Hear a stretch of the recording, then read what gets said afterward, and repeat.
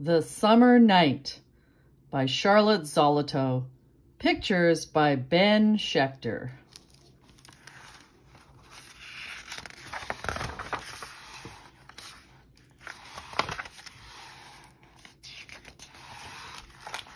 The little girl's father took care of her all day. In the evening, he bathed her and put her to bed. But the little girl wasn't sleepy. "I'm thirsty," she said. He brought her a cup of water. "I'm hungry," she said. Her father brought her an apple. "I'm hot," she said. Her father opened the window and the soft night air came in. She looked out into the darkness. The sky was full of stars. The little girl's eyes were bright as the stars, and her father could understand why on this soft summer night she wasn't sleepy. So he took her up in his arms and carried her down the stairs. Only one lamp was on in the living room, but the moonlight shone in through the big window, making everything in the room a new shape and size.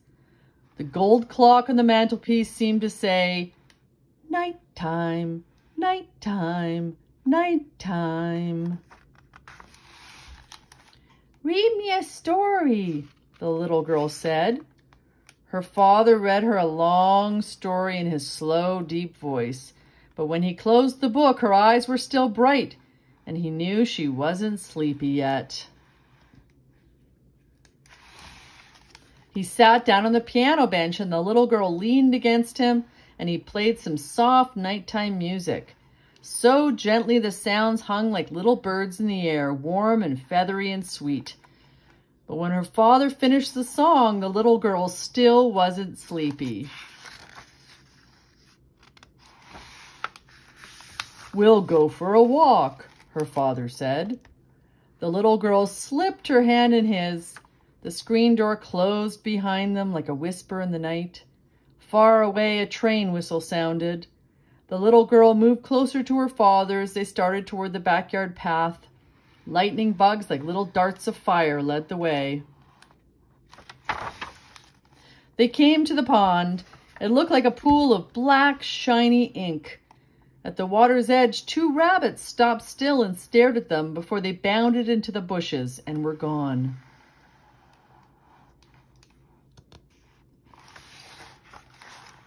The father and little girl sat by the pond. On the opposite bank, a family of white ducks were sleeping with their heads pillowed in their own soft feathers. The moon reflected in the pond seemed so close, the little girl felt she could reach into the water and hold the moon in her hands.